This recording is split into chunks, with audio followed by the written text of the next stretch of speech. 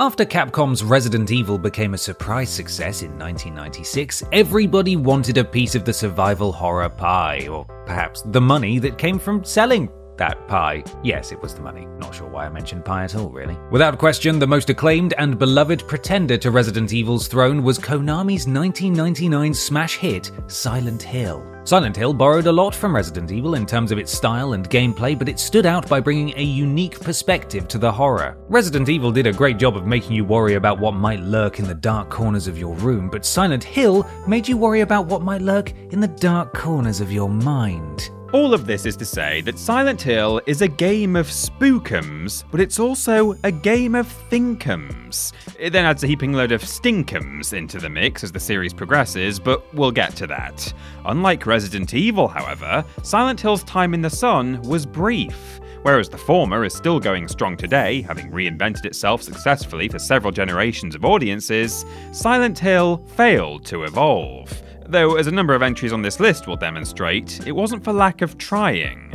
We'll be looking at every game in the series today and ranking them from worst to best, but first, the rules, and a quick disclaimer. Firstly, because there were so few Silent Hill titles, we will be counting phone games. We are regretting this decision even as we're making it, but this would be an even shorter list without them, so apologies in advance. We will not count patch-a-slot games, however, because we still have our standards even if Konami doesn't. We also won't be counting later ports, remasters, or collections. Usually that's because later versions of games can be different enough, improved enough, or bigger enough that it only muddies the waters to consider them. In Silent Hill's case, though, it's because just about all of them are substantially worse.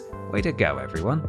That's about it for the rules, but I will make a point of saying that we will avoid spoilers to the best of our abilities. If there's a game on this list you'd like to seek out, fear not, we'll keep the major plot reveals to ourselves. There is one other thing to note about the content, however.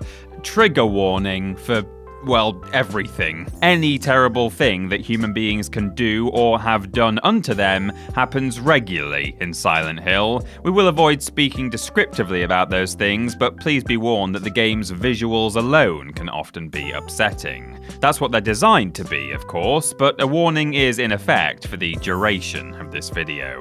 Also, we will be making jokes about these games. That's sort of our duty as emotionally stunted idiots on the internet. In doing so, we are not making light of the real-world seriousness of similar issues. We are appraising these games, and these games happen to contain objectionable behaviors. We do not mean to belittle or demean that impact. We just want to point our noses into the sky and say rude things about video games. Okay? Basically, the games are intense. Do you know who else was intense? Moses. He lived in tents most of his life. There, if you've decided not to watch any further, we've at least left you with the greatest joke in history. With all of that said, and with us already trembling in fear, let's rank 'em. I'm Ben. And I'm Peter Midhead, and this is every Silent Hill video game ranked from worst to best. But before we get to the list, we'd like to thank NordVPN for sponsoring this video. We use NordVPN all the time here at TripleJump, and let's face it, if idiots like us can use it, then so can you. It's that easy. You can connect with a single click or enable auto-connect for zero-click protection. Then it's just a case of connecting to one of over 5,000 different servers, either one close to home, if you're just looking for the added security a VPN can provide, or perhaps one in a different country if you're wanting to access region-locked content. Now, you've probably heard of people doing that to watch TV shows or movies, but did you know that it also applies to the world of video games as well? You can access geo-restricted servers, region-specific games, and discount codes that are only available in other countries. And there's no need to worry about speeds either, as NordVPN is literally the fastest VPN service out there. So if you're being rinsed in Call of Duty by some 12-year-old from across the pond, you've nobody to blame but yourself. Get good. Gaming aside, NordVPN is also very handy for when you're browsing dodgy websites, which is especially useful for us on Worst Games Ever when we're looking for ISOs. Its smart ad blocking keeps your screen nice and clean, and its automatic kill switch feature can immediately terminate your connection if the VPN drops out. So why not grab your exclusive deal by heading to nordvpn.com/TripleJump to get a huge discount off your NordVPN plan, plus 4 additional months this for free. It's completely risk-free with Nord's 30-day money-back guarantee. You know, it makes sense. Should we go back to the list now? Let's go back to the list. Number 15. Play novel Silent Hill 2001. Game Boy Advance. Books and video games can both get deeply into the audience's minds. In books, that's because descriptions on a page literally require the reader's brain to do the work of assembling words into images, characters, and actions. In video games, you're performing the actions yourself. Well, not literally, thank God, especially in this series. But you do have some tactile responsibility for what happens, when, and how. Something like Silent Hill can work in either medium, but play novel Silent Hill attempts, to some degree, to work in both, and it works in neither. Admittedly, the game never got an official English translation. We have fan translations, but if we're unable to judge the quality of the original writing, we can't really hold that against it. What we can hold against it is everything else. Play novel Silent Hill largely retells the story of Silent Hill in a choose-your-own-adventure style campaign centered around Harry Mason. It then adds a second campaign starring kindly police officer Sybil Bennett. There was also a new character, Andy, who was introduced for a third campaign intended to be told across 4 chapters of DLC. Konami seems to have only ever released the first chapter, and that chapter now seems to be lost media. Here's hoping it surfaces at some point, if only so we can be disappointed by that as well. Visual novels are far more popular in Japan than they are in the West, so I am aware that I am not the target audience, but there's precious little visual content here. There are a few puzzles in the traditional sense, and usually your interaction is limited to picking an option from a list in which everything seems equally viable. There are a variety of endings, but obtaining them requires slogging through the same text that failed to be engaging the first time. I understand, of course, that Silent Hill could not be ported to the GBA proper, but surely a different kind of Silent Hill game to suit the hardware would have been the wiser move. That might have also been rubbish, but at least we'd have gotten a game and not a PowerPoint presentation. Number 14. Silent Hill Mobile 2006. Mobile. Researching this one is a nightmare, as this 3-part Silent Hill mobile game is completely distinct from another, more famous 3-part Silent Hill mobile game. And as if Silent Hill Mobile weren't a generic enough title to begin with, the other game, which we'll get to, was itself released as Silent Hill Mobile in Japan. Thankfully, it was called Orphan in the West, which is better on the grounds that it is a different word. And because people often refer to Silent Hill Orphan as Silent Hill Mobile, this one keeps getting buried deeper and deeper in the ground, which... Right, okay, that is where it belongs, but it's the principle of the thing, you know? And that's also why we can't show you footage of the game, as everything we found was mislabeled orphan footage. It's my own personal Silent Hill nightmare. Anyway, Silent Hill Mobile was released in 3 chapters, which are 3 parts of one story rather than 1 game and 2 sequels. And that story is the first Silent Hill game, sort of. Maybe? It's hard to tell, being as it's a game I can't play, can't read, and can barely research. Most of my information comes from this Famitsu report, which, well, I can't read that either, but the translation helps a lot. To quote the plot summary, "The night road is suddenly, the flying is gone, the silhouette is gone, and the accident is wrong." Classic tale, really. It continues. "At present, there is a deep fog, a bag, and a quiet taste." Which, right, this isn't going to get me anywhere. Poking around online, this seems like a retelling of Silent Hill as a point-and-click adventure game. There was also a rudimentary combat system. At least, I assume it was rudimentary. I have a difficult time imagining that it wouldn't have been. And looking at images of the characters and items from the game, it's safe to assume that some attempt was made to capture the interactions and puzzles of the original, but that's about all we know. This is a genuinely interesting footnote in Silent Hill history. I did my best with what little is out there, but I sincerely hope I can learn more about it later when someone manages to unearth it and document it properly. Number 13. Silent Hill The Escape 2008. Mobile. The Escape is by far the most technically impressive Silent Hill mobile game, but it's also far less of a Silent Hill game. In terms of design, it's closer to the first Doom, only with a far slower pace and gyroscope integration. The story is, well, you're looking at it. You play as someone. Who? Doesn't matter. You're somewhere. Where? Doesn't matter. You're looking for the exit. Why? Well, so you don't get eaten by monsters. You roam corridors and can tilt your phone to perform various actions, such as looking around or reloading your gun, but all you're really doing is finding the exit and interacting with it to load the next level. There's mileage in a mobile Silent Hill game of this type, but what we got is a concept rather than a game. If this really were Doom, the frantic action and gory fun could translate nicely to a gyroscopic shooter. With Silent Hill though, it's a poor fit. Aren't I supposed to be unnerved? Aren't I supposed to be working through the repressed memories and half-forgotten horrors of my character's past? Why am I just headshotting nurses and moving along like this is some kind of hunting trip? The Escape is a strange game, mainly because of how not strange it is. Silent Hill is supposed to be weird and grotesque. Perhaps it could be reimagined as a corridor shooter, but it's not reimagined here at all. It's just a name and some imagery plopped into a template. You can unlock the ability to play as an alien and as a Shiba Inu, but those should be nice bonuses rather than the absolute upper limit of the game's creativity. If the monsters and environments of Silent Hill are meant to represent something, here in The Escape, they can only represent Konami's complete misunderstanding of what the series is. It's blood and rust and wobbly nurses, and if there were ever anything beyond that, Konami forgot what it was long ago. There's literally nothing beneath the surface. In a way, maybe it's best that Konami let the series die. They certainly couldn't remember why it was worth keeping alive. Number 12. Silent Hill: The Arcade, 2007. Arcade.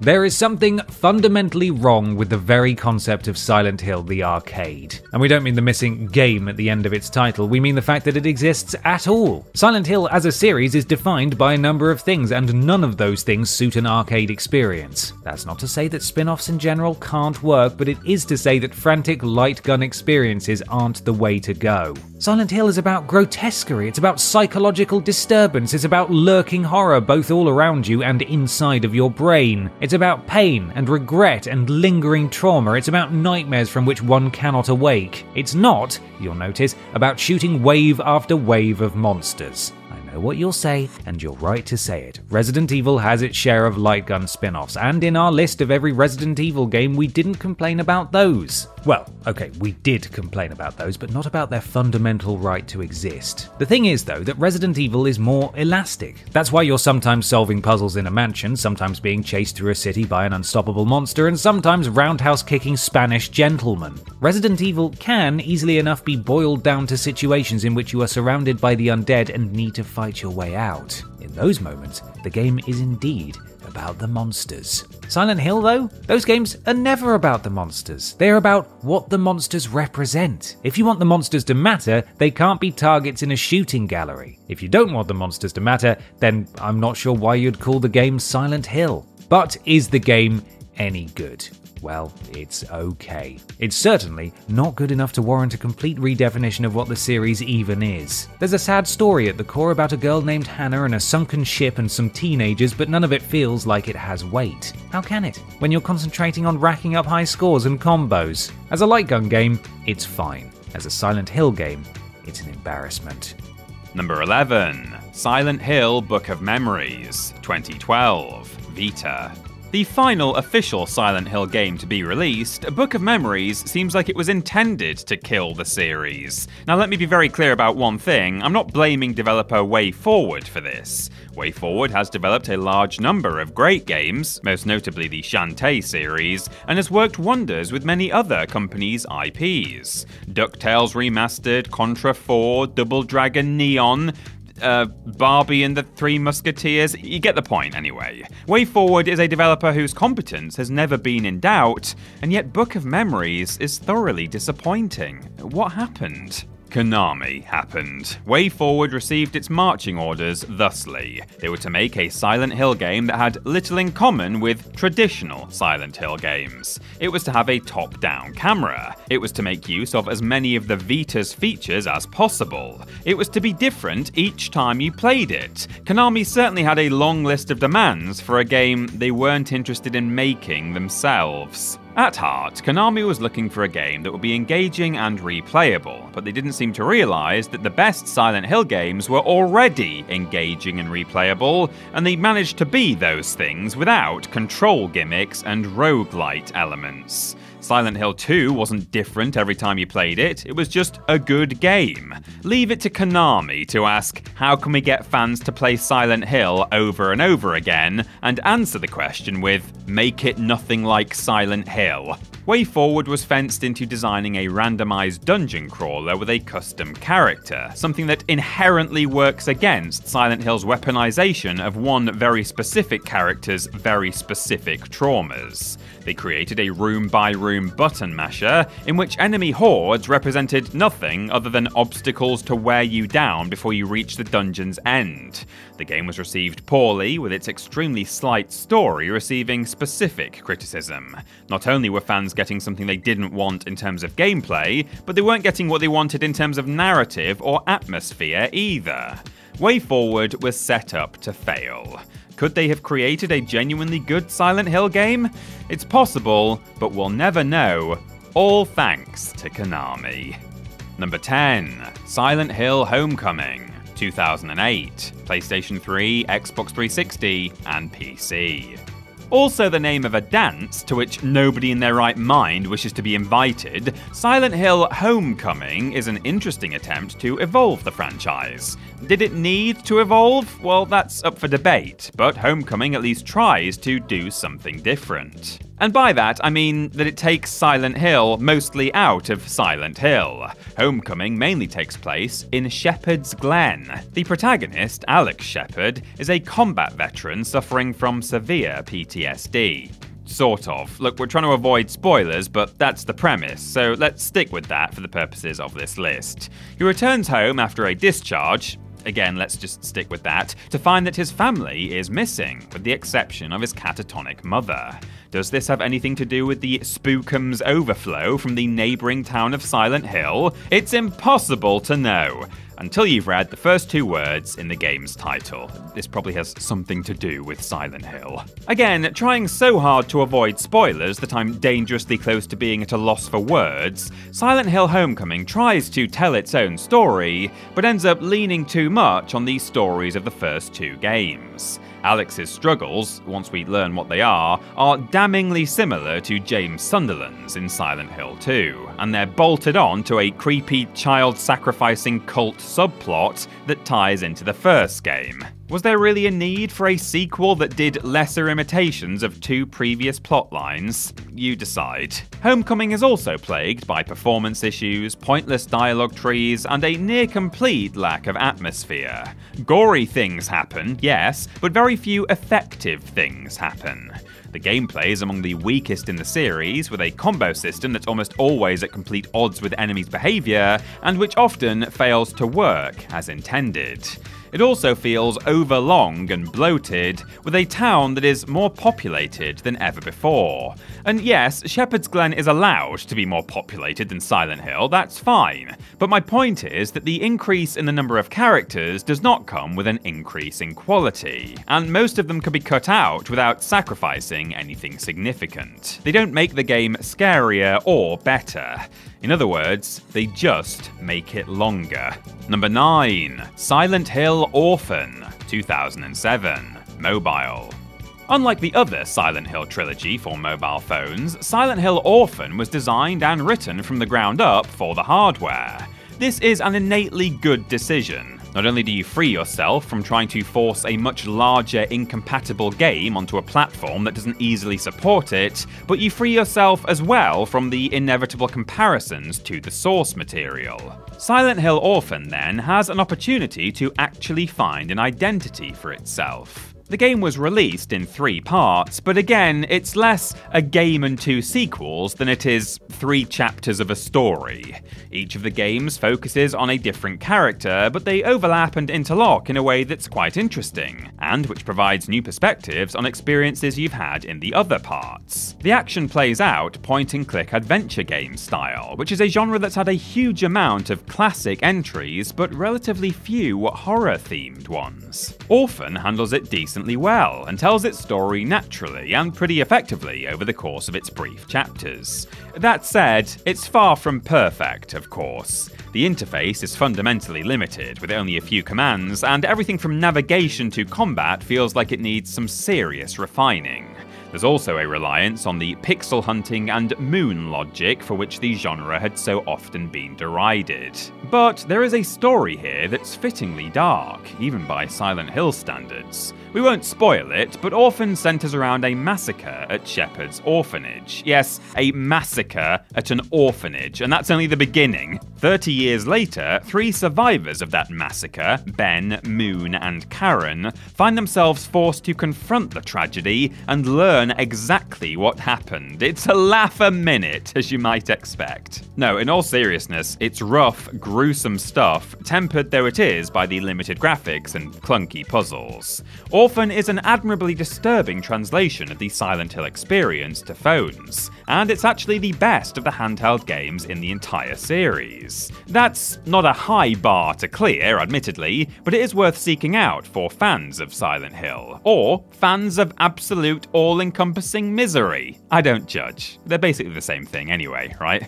Number 8. Silent Hill Downpour, 2012. PlayStation 3 and Xbox 360. Silent Hill quickly became one of gaming's prestige franchises, but it almost as quickly fell into a rut of mediocrity and disappointment. Konami knew that they needed something truly special to restore the series to its place of former glory. And so they turned Silent Hill over to Vatra Games, who had made exactly one other game, and it was this. Oh dear. The same year Downpour released, Vatra Games closed up shop, content with having thrown their clump of dirt onto Silent Hill's coffin. And yet, of the games released after the series' heyday, Downpour does manage to be one of the better ones. Go figure. We accompany an escaped convict on this particular stroll through Silent Hill. Now, given that even every men, or every women, seem to carry enough sadness and regret to populate the town with monsters galore as it is, a convicted lawbreaker provides particularly fertile mental territory, as you might imagine. But don't fret, there is sadness and regret as well. Your character's young son was forcibly drowned, and at the start of the game, you commit an act of brutal revenge upon the man you hold responsible. Revenge is a recurring theme, and a really great one for the town of Silent Hill to dig its claws into. It's one thing to see your emotional state reimagined as a set of monsters, but it's another to be reminded that you yourself willingly became one.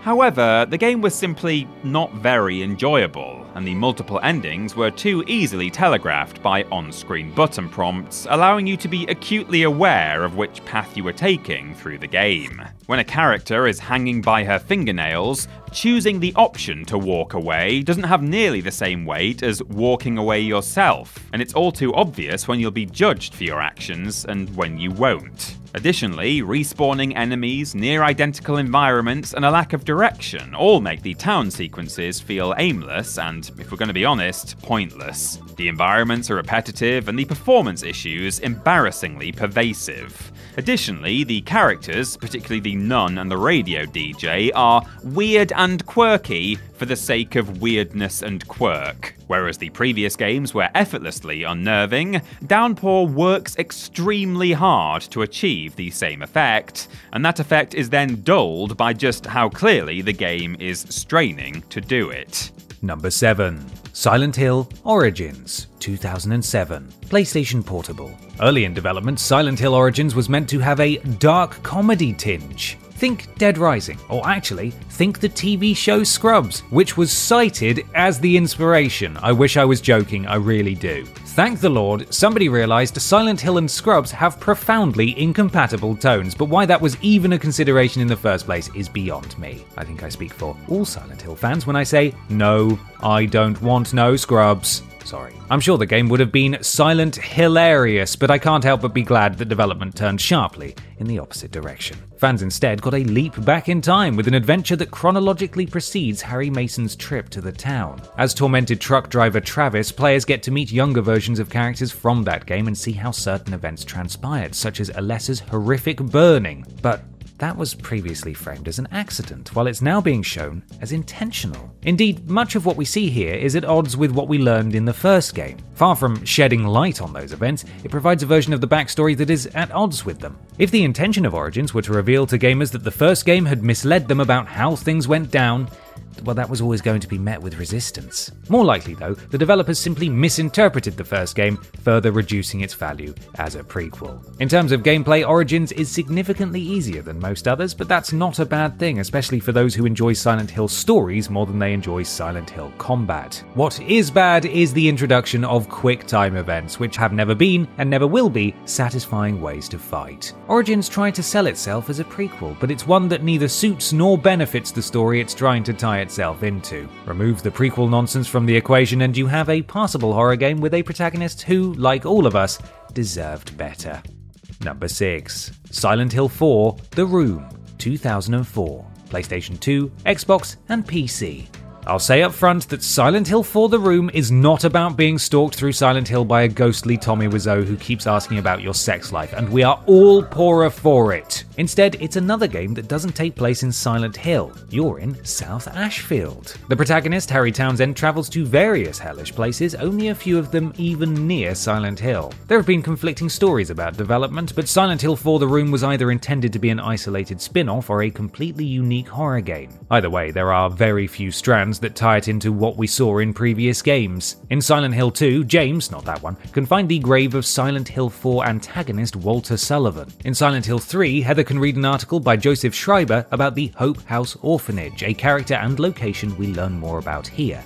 That's pretty much it, really. Walter was not only a serial killer, but he has a ghostly connection to your apartment. Unless Henry can get to the bottom of a series of murders in which someone is continuing Walter's gruesome work, he'll never be able to escape. As you complete Henry's portrait of the serial killer, your apartment becomes more and more haunted, with the requisite Silent Hill awfulness bleeding into what was once your sanctuary. And we do mean bleeding. No figure of speech is too literal in these games. It's a cool concept, even if the game around it is quite shaky. The combat is clunky and the adventure is small, with many locations revisited in the second half of the game. Is that bad? Not necessarily, but it does mean that you've seen most of it by the time you're halfway through. Also, the end of Silent Hill 4 is one protracted escort mission, which locks you into a bad ending if your escortee takes too much damage, something you may not even realize until it's too late. Her AI isn't great either, and the length of the sequence means that even shouting, "Come on Eileen," will lose its cathartic value long before it's over. Which is a shame, because that's a really good joke.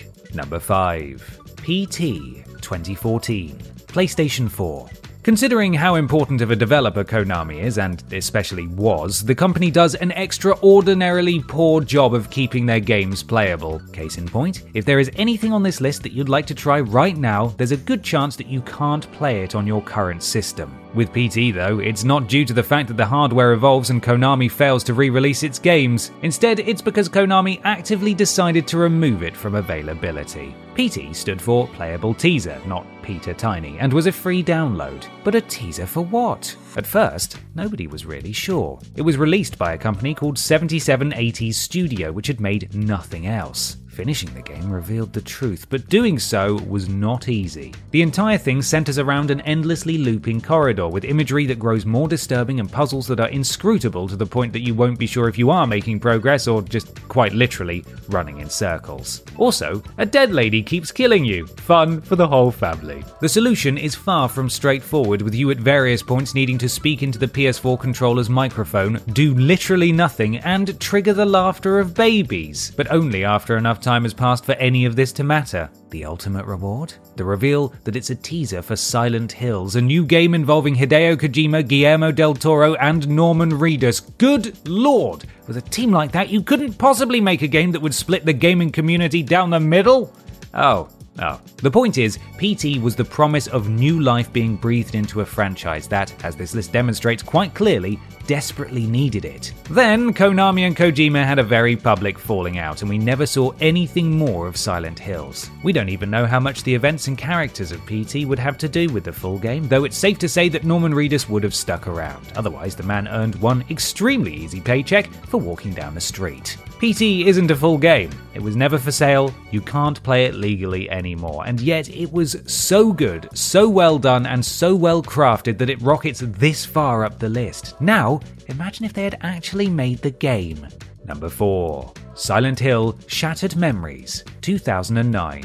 Wii. Hands up everyone who expected one of the best Silent Hill games to be on the Wii. Okay, now waggle those hands around. That's what you Wii people like doing, right? Listen, we know how strange it might sound to recommend playing Silent Hill on the Wii. It's like recommending playing Postal on a Leapfrog, but Shattered Memories benefits from the unique features of the hardware. Fiddling with the Wii remote is a reasonable way to make it feel like you're fiddling with Harry Mason's mobile phone, and the IR sensor lets you shine your torch around more precisely so that when it illuminates something hideous, you'll only have yourself to blame. It's great. Shattered Memories is a remake of the first game, except that it isn't really. It's more of a reimagining, except that's not quite accurate either. Or maybe it's too accurate. It's difficult to speak too much about this game without getting into spoilers, so if you know, you know. And if you don't know, I've confused you. You're welcome. Developer Climax Studios, after impressing Konami with their work on Silent Hill Origins, pitched a game called Silent Hill Cold Heart. It involved a young girl struggling with depression, a dangerously cold environment, a psychological profiling system, and periodic evaluations from a therapist. If you've played Shattered Memories, you know just how much of that game made it into this game, and if you haven't, you probably didn't notice that I slipped you a little clue. That framework was used to create another perspective on the events of the first game, a perspective which could, indeed, shatter into various narrative splinters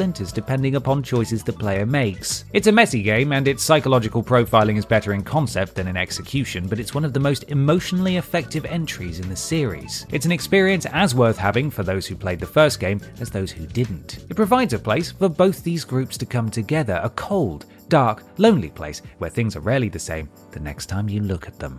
Number 3. Silent Hill, 1999. PlayStation.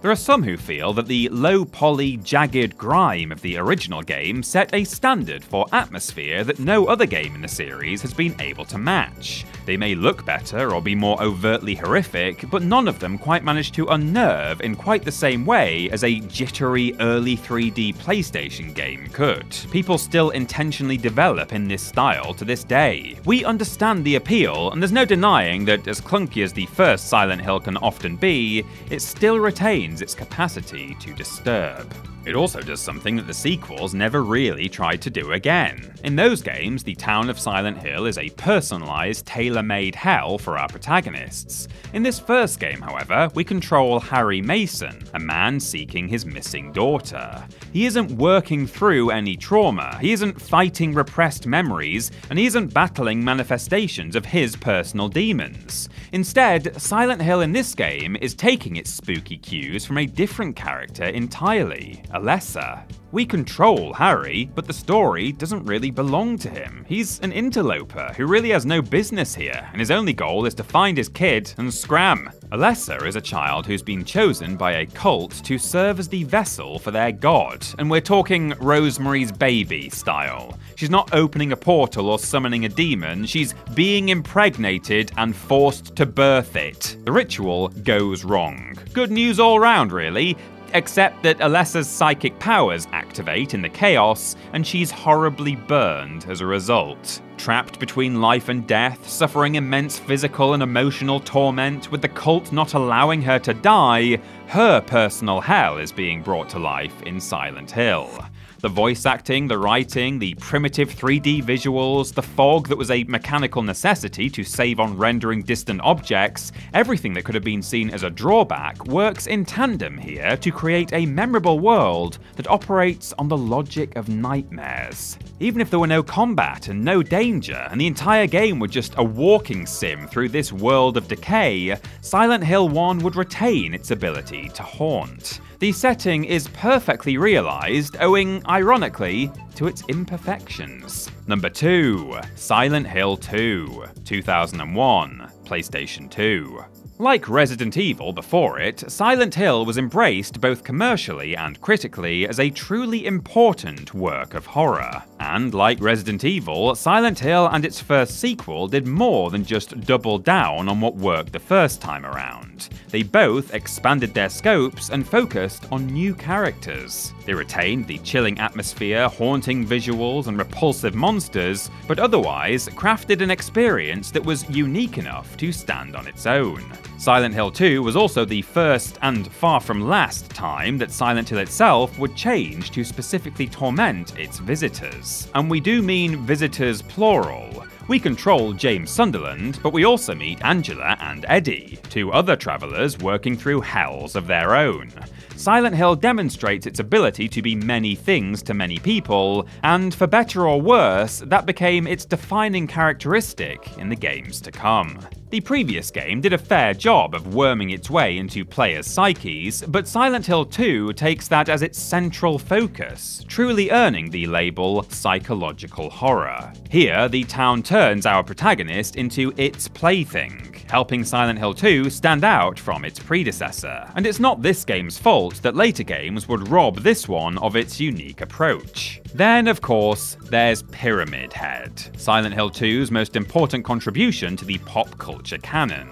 And once again, it's not this game's fault that later sequels dulled his impact by either creating similar monsters in his image, or plopping him wholesale into their worlds, despite the fact he was very specifically created by James Sunderland's inner turmoil, and by the rules of this world, shouldn't have turned up anywhere else. The game is emotionally upsetting and genuinely terrifying by turns, with a surprisingly mature story about loss, regret, and guilt at its core. It's a remarkable achievement for a game of its era, and for many, it's the peak of the series as a whole. We see exactly why. We disagree, but not by much. It was a close race, with the winner just barely being... Number 1. Silent Hill 3, 2003. PlayStation 2. We're giving Silent Hill 3 the nod for one particular reason: Heather Mason. Our protagonist in this game is the best in the series, and she connects us to the town in a way that we haven't been connected in previous games. Silent Hill obstructed Harry, it toyed with James, but Heather is at the very heart of the events here. The game picks up the plot of the first entry, but retains the intense psychological torment of the second. Far from being an excuse to tread old ground, Silent Hill 3 instead pulls from the best of both of those games, presenting familiar concepts in ways that challenge our preconceptions. The least spoilery thing we can say is that Heather is Harry Mason's daughter, and Harry did the thing any sane human being would do after leaving Silent Hill. He moved as far from that hellhole as it was possible to get. But the events of Silent Hill 3 see Heather journeying to the town for reasons of her own. Or is she journeying back to the town?